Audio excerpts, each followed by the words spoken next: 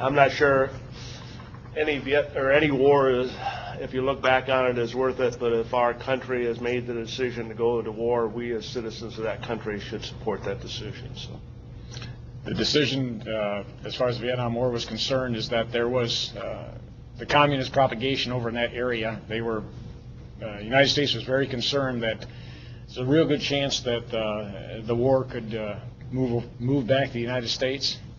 And basically speaking, the reason to go to war at that time is let's keep the war over there. But I think I can speak on behalf of all of the team members here is that nobody ever wants to go to war. But if called, I think we'd all do it again. Yeah, we've had some members of our organization, lest we forget, have gone back to Vietnam here recently. And they said that that Vietnam is, or the people of Vietnam are glad to see Americans over there.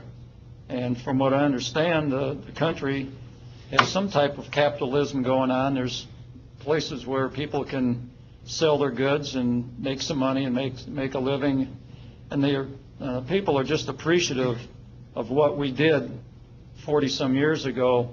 As far as I'm concerned, my own personal opinion is it was worth it.